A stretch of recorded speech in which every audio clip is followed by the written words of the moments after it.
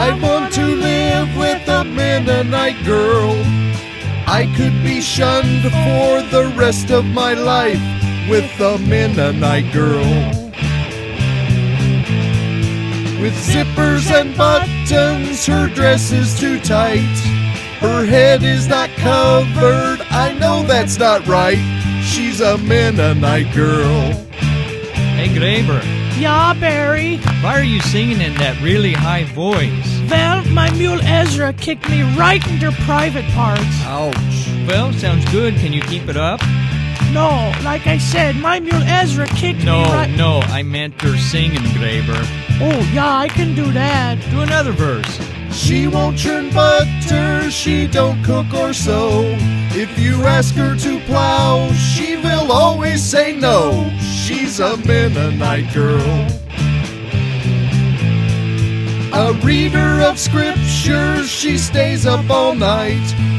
Don't need no candle, she's got fluorescent lights. She's a Menonite girl. Hey Barry. Yeah, Carl. I saw your dog Hezekiah out in der pasture today and he was eating der horse manure. Yeah, and I'll tell you why he was eating der horse manure. Why was he eating der horse manure, Barry? Well, he bit a Menonite, and he was trying to get der taste out of his mouth. Oh, that explains it. Oh, here comes the parson now. I've got to hide her somehow. We haven't got a chance. I know he saw her wearing pants. Yeah, yeah, yeah. Hey, Graber. Ja, Carl. Hey, your voice got better. Did you go to der faith healer? No, I went to Greta. Oh, good thinking. Ja. Anyway, your solo that you're playing is very dull.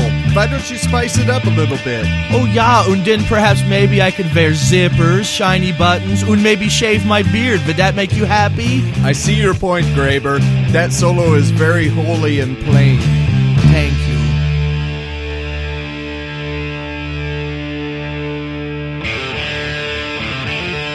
Your song is over, Graber. Stop playing.